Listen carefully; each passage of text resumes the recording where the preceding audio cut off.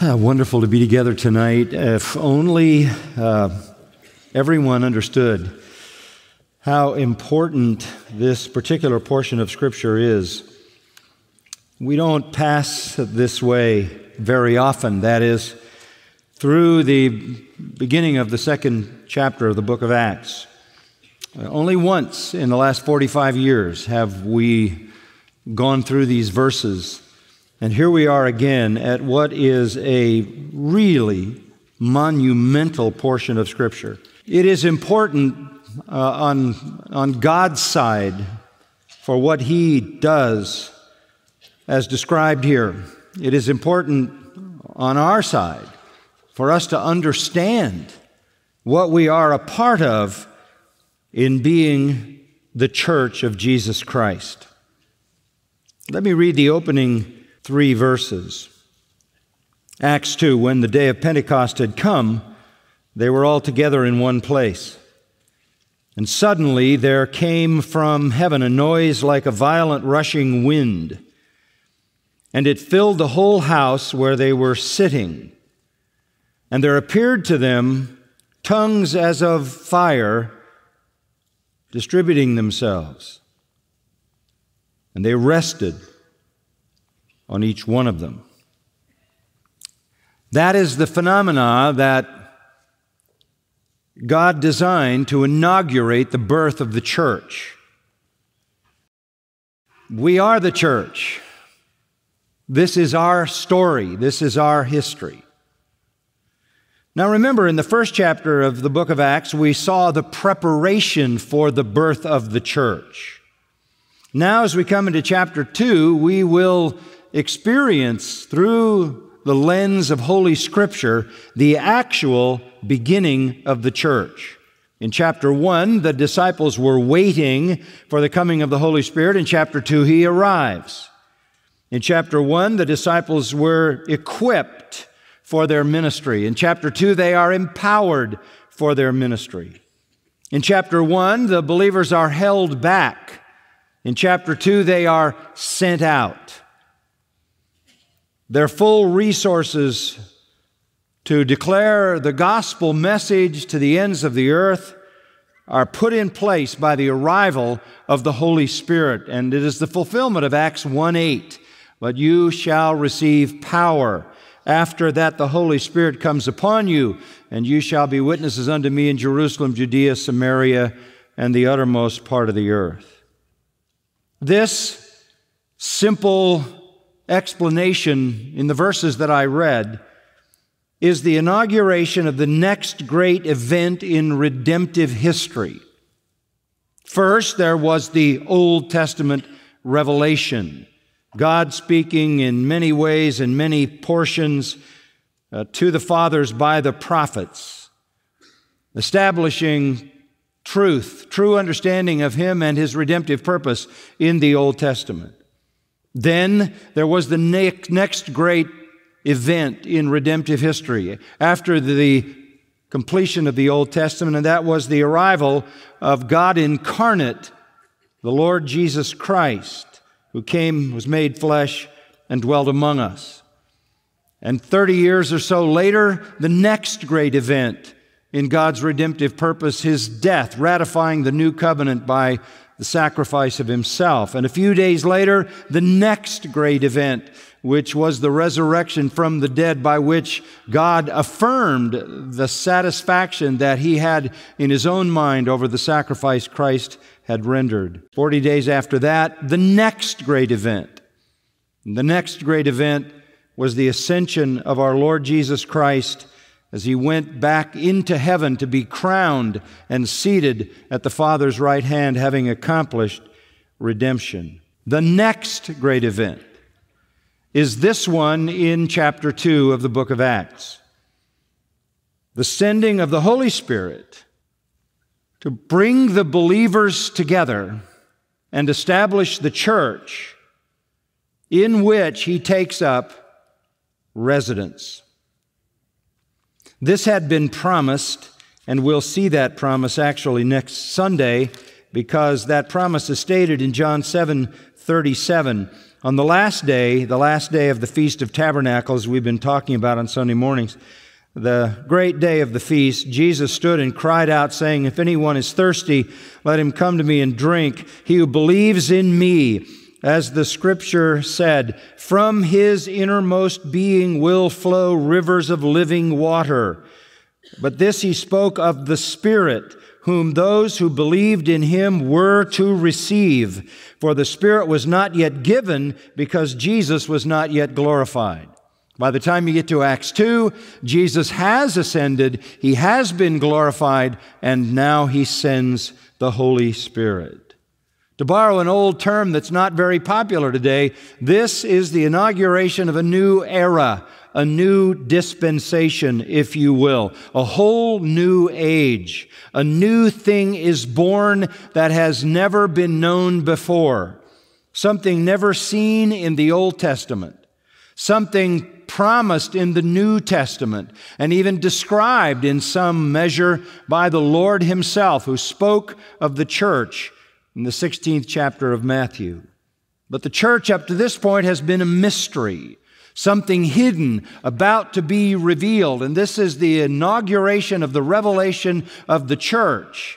And what the church is and how the church lives then unfolds through the rest of the writings of the New Testament, even to the consummation of redemption and the place the church will play in final redemption and the establishment of the kingdom of Christ in the book of Revelation. So here we meet the bride of Christ, the church. Here we meet the branches connected to Christ, who is the vine.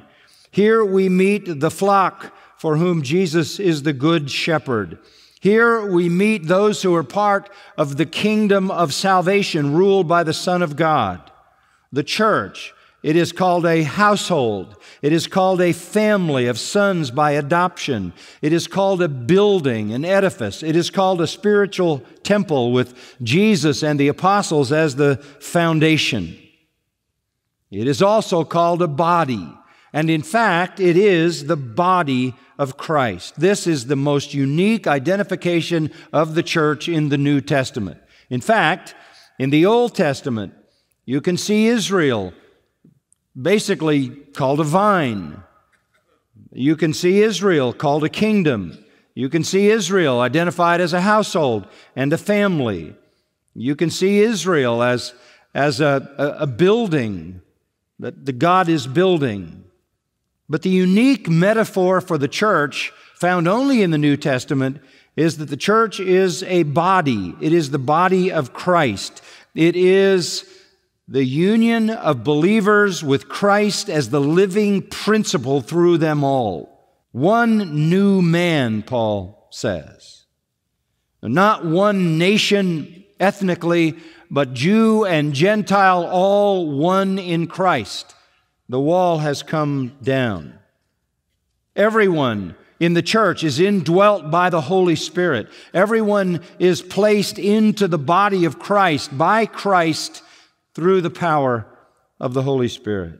This is what our Lord promised in chapter 1, verse 5. For John baptized with water, but you will be baptized with the Holy Spirit not many days from now. Those are very important words because that is Jesus saying, this is the baptism with the Holy Spirit.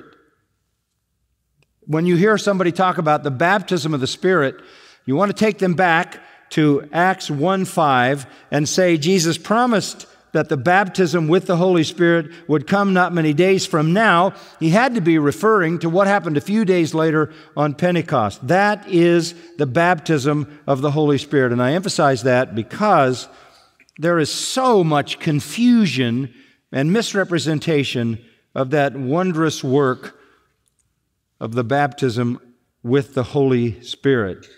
It is Christ immersing us in the Spirit, in the life of the Spirit, which we share with every other believer and constitute together the body of Christ.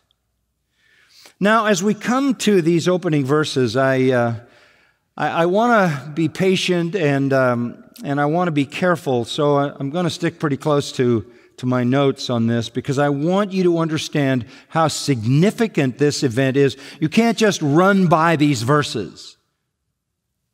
Too much is going on. Far too much is going on. Jesus ascended 40 days after his resurrection. We're now 10 days later. 10 days later, when we read verse 1. When the day of Pentecost had come, they were all together in one place. All together in one place. The believers were together. That was the pattern. From the time of our Lord's resurrection, when He appeared to the disciples on the road to Emmaus and appeared again the same night to them, from the period of that first appearing all the way to His ascension, He met with them, He spent time with them. And even in the 10 days intervening, they had been told to go back to Jerusalem and stay together and wait for the coming of the Holy Spirit. And they did. They were all together in one place, collectively. We don't know exactly where the place was. We see in chapter 1, verse 13, that when they went back to Jerusalem, they went up to the upper room where they were staying. So maybe they just sort of rented out the upper room. If it was the same upper room where they had the Passover meal the night that Jesus was betrayed, we don't know that for certain, but it might have been. And they must have just sort of decided to stay there since the time was short. There were 120 of them, according to verse 15, so it must have been a fairly roomy place. Wherever it was, they waited there. And as I told you a week or so ago, it doesn't say that they prayed for the Holy Spirit to come. It doesn't say that they tarried for the Holy Spirit to come. It doesn't say that they fulfilled some spiritual requirements. That doesn't say that they met the qualifications of Pentecost, or somehow they paid the spiritual price to pull this thing together. What Luke describes in verse 1 is history, and it is history completely at the discretion of God. When the day of Pentecost had come, they were all together in one place, and suddenly there came from heaven. Mark this down. The baptism with the Holy Spirit was a sovereign act of God based on God's timing, not based on anything they did. Luke points only to the history and only to the timing of God. When the day of Pentecost had come, the word Pentecost is a Greek word meaning the 50th part of something, or the 50th in sequence or in order. Now, to the Jews, it was the name of one of their feasts.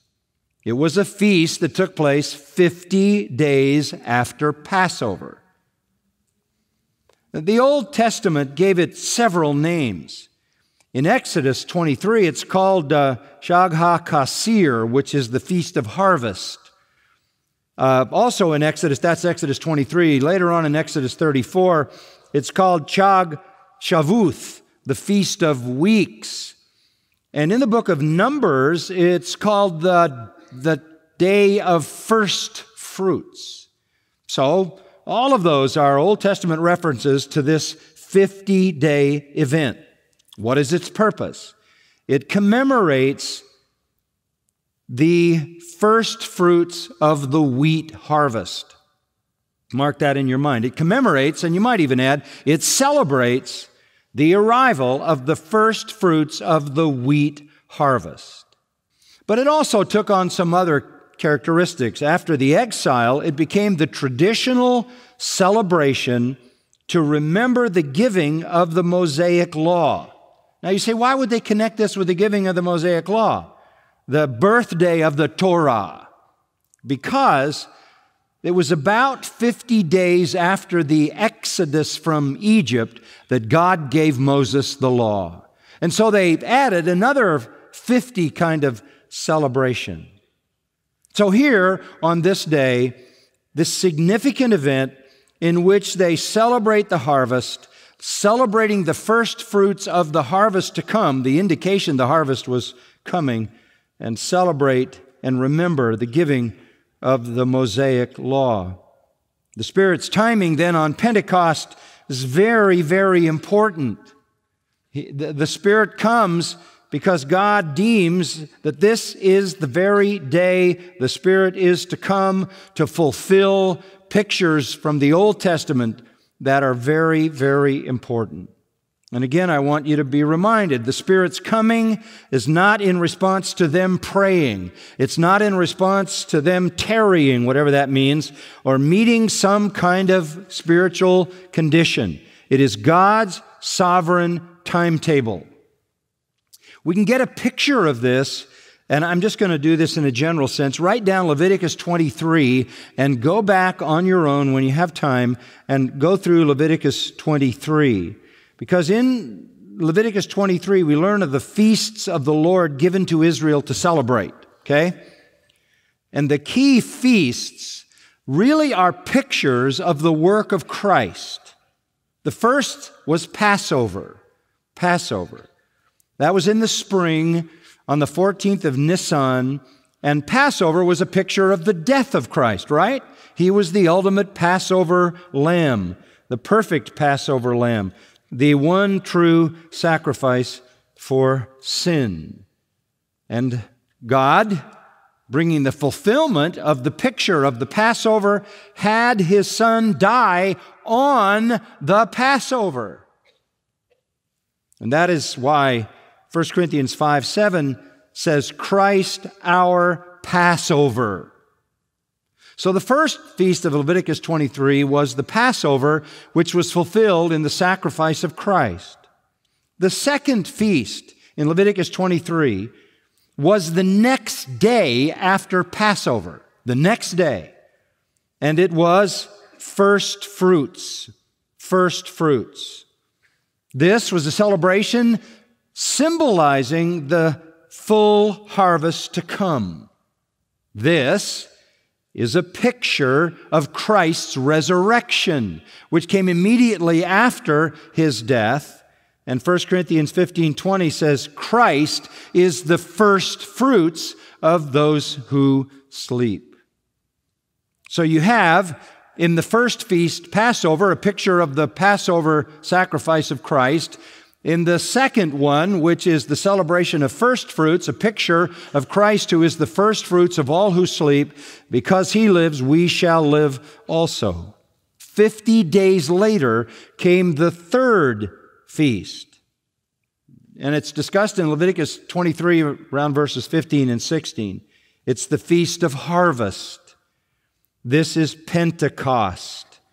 And it celebrates the wheat harvest. They did it by offering 2 loaves baked with leaven. The wheat is baked and offered. The crop is not yet fully in, but this anticipates a full harvest. This is why they connected Pentecost with first fruits. It was a feast of harvest, but a feast of harvest in the first fruit sense, not because all of the harvest had come in yet, but because the first fruits had arrived, which promised a completion. What does that have to do with Christ? It is on the day of Pentecost that the Lord sends the Holy Spirit, who is the guarantee of our future complete inheritance. The coming of the Holy Spirit is another kind of first fruits. He comes as the arrabon, the first fruits. He comes as the engagement ring, that word means. He comes as the down payment of the final complete inheritance. The earnest of the full harvest that is typified in another feast, the Feast of Trumpets. Now let me add a note that ties the Feast of Pentecost to the birth of the church as well. In the first fruits festival, the day after Passover, which pictured the resurrection, They brought bread with no leaven. They brought bread with no leaven. Why? Leaven, what did leaven represent? Sin. That celebrated the resurrection of Christ. And so there was no leaven, because in Christ there's no sin. He's the sinless one. However, when they brought their loaf at Pentecost, it had leaven. Why? Because while there's no sin in Christ, there is sin in the church. That's the particularity of these images in Scripture.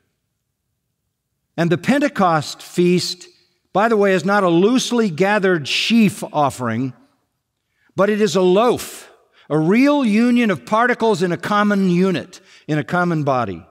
All of that in the Old Testament in Leviticus 23 looks at this significant event. The Passover looked at Christ's death, the first fruits feast the next day at His resurrection, and then Pentecost 50 days later looked at the promise, guarantee given by God in the sending of the Holy Spirit of a full inheritance yet to come in the future. So in God's perfect design, since the early ages, the church was designed to be born at Pentecost,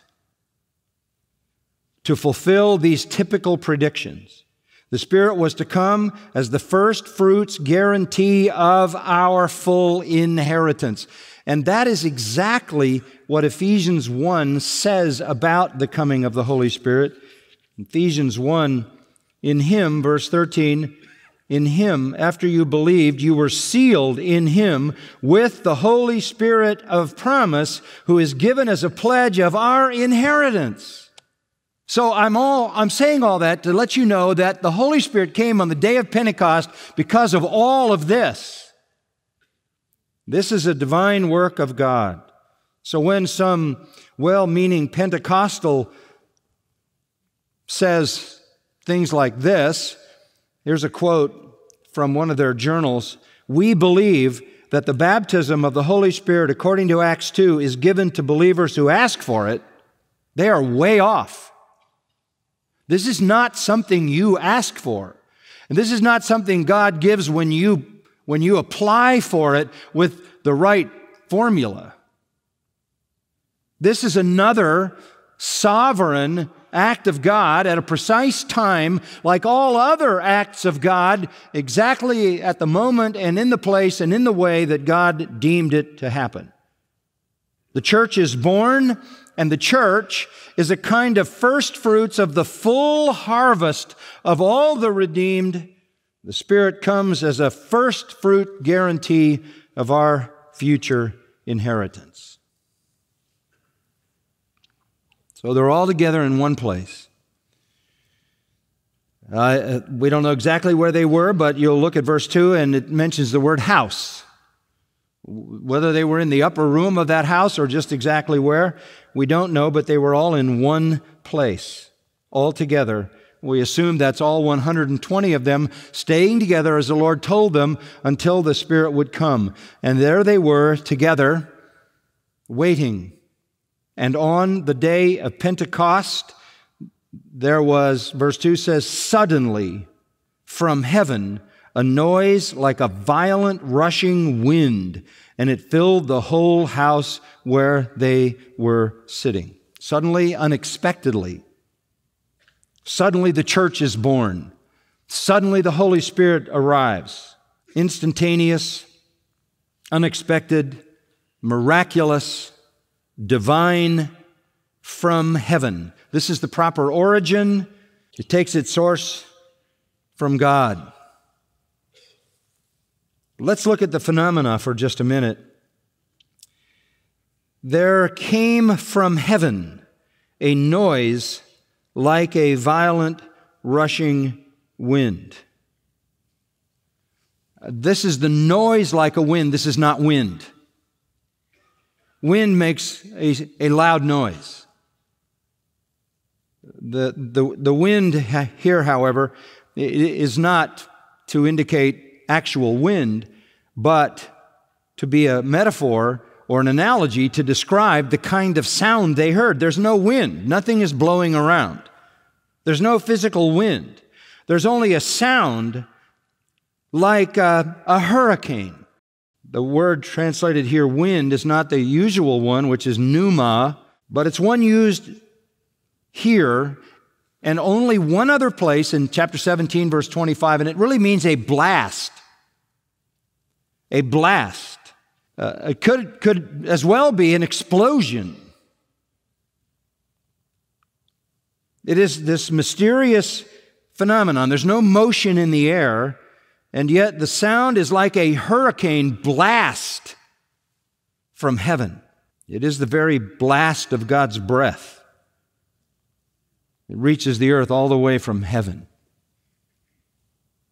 This is the baptism of the Holy Spirit that Jesus said would happen in a few days. The sound was heard all over. The sound surely gathered the massive crowd that shows up to which Peter preached. But the presence of the breath of God filled only the house. The sound from heaven is like a hurricane, and it filled the whole house where they were sitting. They were completely engulfed, completely immersed, completely baptized. That's what that word is intended to convey. You could actually translate it, the immersing with the Holy Spirit. Literally being engulfed with the Holy Spirit. This is the coming of the breath of God, the Holy Spirit. At that moment, they are literally immersed with the Holy Spirit, and chapter 1, verse 5 is fulfilled, and the church is born. This is, in a sense, a non-experiential reality, like salvation. You don't feel salvation. I know that people talk about, I feel the presence of God. They don't know what they're talking about when they say that. You can't feel the presence of God. You've never felt the presence of God. You better be glad you've never felt the presence of God, to be truthful. People say, you could feel the presence of God. Really?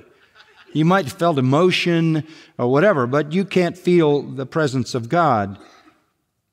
You can't feel with your physical being something which is a spiritual reality. They could hear the blast. There was audible phenomena. There was also visual phenomena in the fire, or the tongues that were like fire. We'll talk about that in a minute. But this is not an experience. This is a work of God from heaven that comes down into the souls of believers on this day. They are literally engulfed and immersed and drowned in the presence of the Holy Spirit, who then takes up presence and takes up residence in their lives. 1 Corinthians 12 and 13 gives us a very important explanation at this point. For even as the body is one and yet has many members, all the members of the body, though they are many, are one body, so also is Christ. How did that happen? For by one Spirit we were all baptized into one body, whether Jews or Greeks, whether slaves or free, and we're all made to drink of one Spirit. Literally, we're saturated with the Spirit, immersed with the Spirit, and we all take in the Holy Spirit. This is an overwhelming transformation from heaven. This is a divine miracle, a divine miracle. As many as were baptized in this way have put on Christ. That baptism also encompasses our union with Christ in His death, burial, and resurrection, as Romans 6 points out. So on this occasion, for the first time ever in redemptive history, a believing group who put their trust in the Savior are immersed in the Holy Spirit, drawn together in one body because they now possess the same spiritual life, the life of God through the Holy Spirit in them. This becomes the norm for every believer. Romans 8:9 says, going forward, if any man have not the Spirit of Christ, he's none of His. So He takes up residence at the point of salvation in every believer from here on. And we are all baptized into the body of Christ by the same Spirit. I just read 1 Corinthians 12. So this is not an experience you seek. This is not something you chase. This is not something you qualify for. This is essentially a component of salvation. There is regeneration giving you new life, and then there is this uniting of every believer with all other believers in the body of Christ by sharing the common life of the indwelling Holy Spirit. Paul says to the Corinthians, "What, know you not that your body is a temple of the Holy Spirit which you have of God?" In other words, it comes from God. The Spirit comes from God as a gift from God. You're not your own. You're bought with a price. He paid a price. You belong to Him. He placed His Spirit in you. Now, I want to say something else about this. Go back to John 17, and we have to cover all this before we can get into some of the details further down the text. But when Jesus was praying, do you remember this? In the 17th chapter to His Father, it was very important to Him to pray for the unity of His own. So in verse 11, the end of the verse, He's praying and He says, "Keep them in your name, the name which you've given me, that they may be one, even as we are." We all know those verses. He prays for their unity. Verse 20, "I don't ask on behalf of these, but for those who believe in me, that they may all be one, even as you, Father, are in me and I in you, that they may be in us, so that the world may believe." And He says it again in verse 22. "The glory which you have given me, I have given to them, that they may be one." In verse 23, "I and them and you and me, that they may be perfected in unity." That's 4 times in one prayer. Jesus says, "I want them to be one. I want them to be one." And you're probably like me. You have heard a myriad of sermons through the years from preachers who were saying, "Folks, we really need to help Jesus have His prayer answered, because it's not working out that way. We need to be united. We need to love each other. We need to be one." That is not what that is talking about. The unity that Christ prayed for was fulfilled on the day of Pentecost in Acts 2. The prayer is answered. We are one. We might not all act like it, but we are one.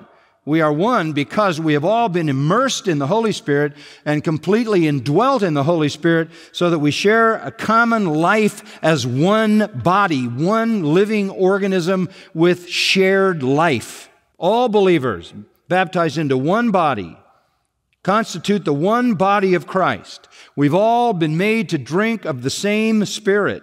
We are in union with Him. If that did not occur on the day of Pentecost, then the prayer of Christ was in vain, unanswered. I don't think so. The baptism of the Holy Spirit on the day of Pentecost is the answer to Christ's prayer. We've all been placed into one body. That's why 1 Corinthians 6:17, I go back to that verse a lot. "He that is joined to the Lord is one spirit." If you're joined to the Lord and I'm joined to the Lord, we're one with each other, right? We have the same life. Same life. That is done by the baptism with the Holy Spirit. The first time it happened on Pentecost. And then it happened as a matter of course in the salvation of every believer from then on. So they're just there. And then in a moment, suddenly, they hear this hurricane-like sound, but there's no hurricane. And this breath of God fills the whole house where they're sitting. An audible phenomena, then a visual one. Verse 3, "There appeared to them tongues." I want you to understand what appeared were little tongues. Tongues. That looked like fire. It wasn't real wind and it wasn't real fire. It was the sound of a rushing violent wind, and it was the appearance of fire. Tongues sort of moving like they were flames, distributing themselves, and they rested on each one of them. Not physical wind and not physical fire. This is supernatural. These little tongues appeared over each one of them to make it clear that with no exception, each had received the Holy Spirit. Their baptism had occurred. This is not the baptism of fire of Matthew 3:11. The baptism of fire of Matthew 3:11 is judgment. This is the visible manifestation of the descent of the Holy Spirit. We say, well, why is it necessary to have a visible demonstration of the Spirit descending and a little tongue over everybody? It is impossible then for them to know what has happened if there isn't some means by which they can know that heaven has come down and done this. And the violent rushing wind would say something happened, but the individual tongue over everyone would show that it happened to all of them. And by the way, do you remember that when the Holy Spirit came at the baptism of Jesus to empower Jesus for his ministry, that the Holy Spirit came down on him in some form that appeared as if it were what? A dove, and rested on him. While he was at the Jordan, going through his baptism, the Holy Spirit was seen descending as if he were a dove. Here, the Holy Spirit comes down, and it looks like small tongues and something like flames resting on the head of the disciples, symbolizing the descent of the Holy Spirit and the baptism that Jesus had promised. And it is a saturation so that the language of John 7:37 to 39 is fulfilled, that they're literally engulfed in the Holy Spirit as if he were a river welling up in them and flowing out of them. This is not a minimal approach. You need to know that. If you're in the church, this is you. And again, I say, it's not something you feel, it's not something you experience, but it is a reality. It is why you love what you love and hate what you hate.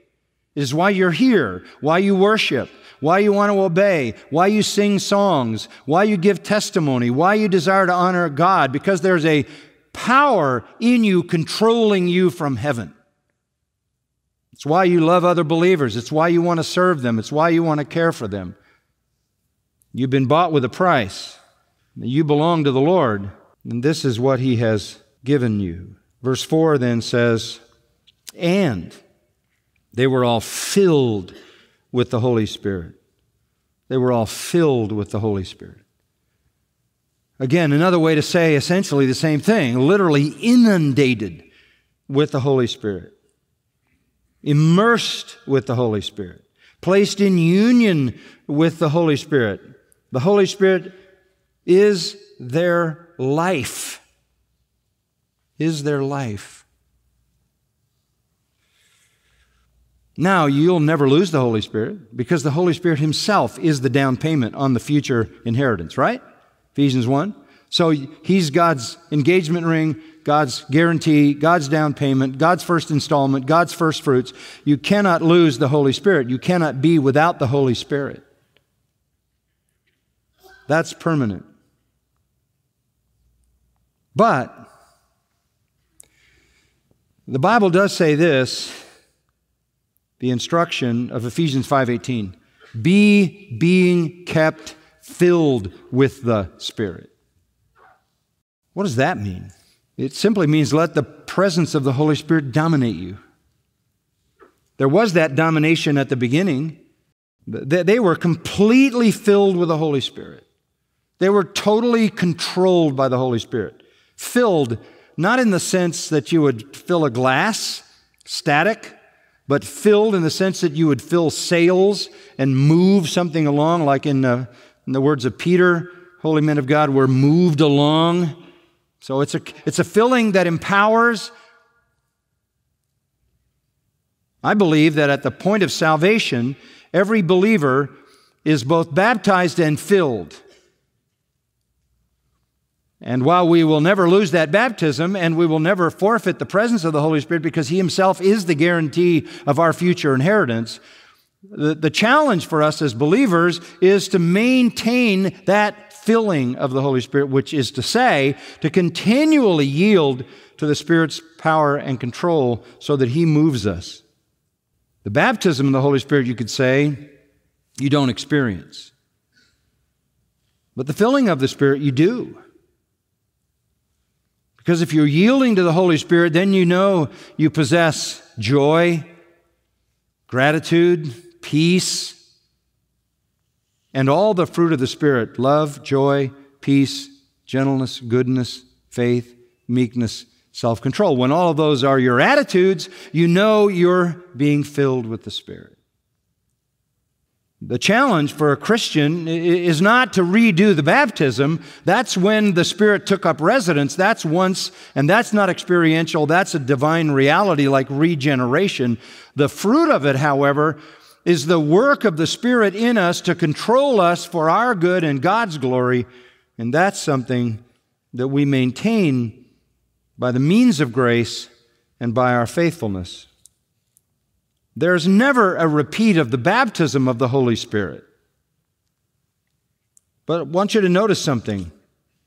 In chapter 4, verse 8, Peter, who obviously was there on the day of Pentecost and was baptized with the Holy Spirit placed into the body, was again filled with the Holy Spirit. At that point, the Holy Spirit literally took over and controlled him as he spoke. In chapter 4, verse 31, they prayed. The place where they had gathered together was shaken, and they were all filled with the Holy Spirit and began to speak the word of God with boldness. The filling of the Holy Spirit is the ongoing experience that we want to sustain. Chapter 6, verse 5, the statement found approval about finding some men to take care of the duties for the widows so the apostles could give themselves to prayer and the ministry of the word. And the statement found approval with the whole congregation. And they chose Stephen, a man full of faith, and the Holy Spirit. Here was a Spirit-filled man, meaning a man who walked in the power of the Spirit, who manifested the fruit of the Spirit. It shows in verse 8 again that he was full of grace and power. In the 7th chapter, that wonderful chapter about Stephen, when the people heard Stephen's message, it says, verse 54, they were cut to the quick, convicted, began gnashing their teeth at him, but being full of the Holy Spirit, he gazed intently into heaven, saw the glory of God and Jesus standing at the right hand of God. In the moment of his suffering, he was filled with the Holy Spirit. And he was made ready to face his Lord. Chapter 9, the conversion of Paul. Ananias departed and entered the house. After laying his hands on Paul, he said, "Brother Saul, the Lord Jesus, who appeared to you on the road by which you were coming, has sent me so that you may regain your sight and be filled with the Holy Spirit." This concept of being filled with the Holy Spirit simply means that the Holy Spirit, who is in full residence in the life of a believer, is taking over complete control. That's the idea. And that's why Ephesians 5 says, "Be being kept filled with the Spirit." Apply the means of grace to stay in the will of the Holy Spirit. In chapter 11, for example, news about them reached the ears of the church at Jerusalem. They sent Barnabas off to Antioch, and when he arrived and witnessed the grace of God, he rejoiced and began to encourage them all with resolute hearts to remain true to the Lord. Now, this is Barnabas. He was a good man and full of the Holy Spirit. Everybody's baptized with the Holy Spirit at conversion, but we're not always full of the Holy Spirit. That is completely under His control. Completely under His control. Chapter 13, Saul, also known as Paul, filled with the Holy Spirit, fixes his gaze on Elymas, the magician, sorcerer. End of chapter 13, verse 52, the disciples were continually filled with joy and with the Holy Spirit. So that's the pursuit of your life. Not the baptism of the Holy Spirit, but to be continually being filled with the Holy Spirit. That's what we're after. That is experiential. Baptism is positional. Filling is practical. Baptism grants the Holy Spirit. Filling yields to Him. Nowhere in the New Testament is anybody ever told to seek to be baptized. But we are told to be being kept filled. The best way to understand that is to compare Colossians 3 with Ephesians 5. In Ephesians 5, be being kept filled with the Spirit, and the results are all laid out in Ephesians chapter 5. Speak to yourselves in psalms, hymns, spiritual songs, sing and making melody to your heart to the Lord, being submissive, husbands, wives, parents, children, slaves, masters, all the relationships. If you're filled with the Holy Spirit, all those relationships fall into line to the honor of God.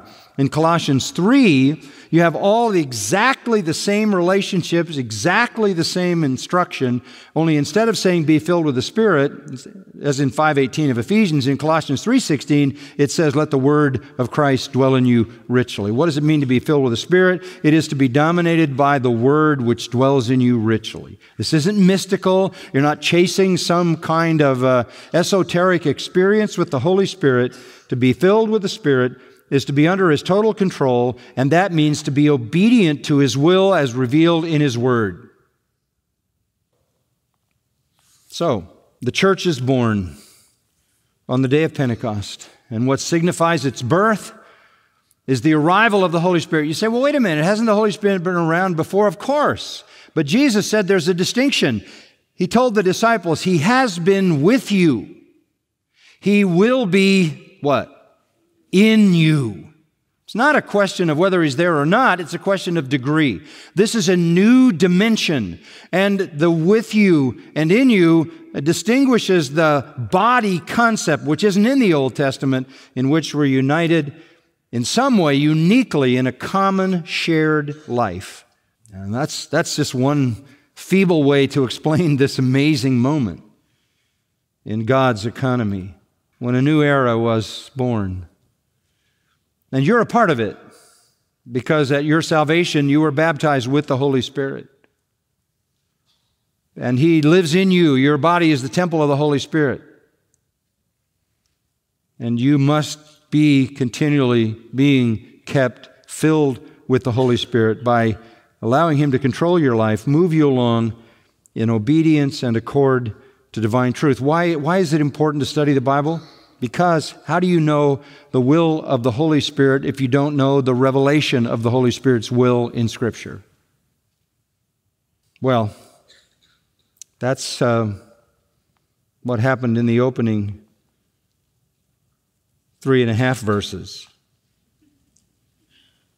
The rest we'll leave for next time, and maybe the time after that.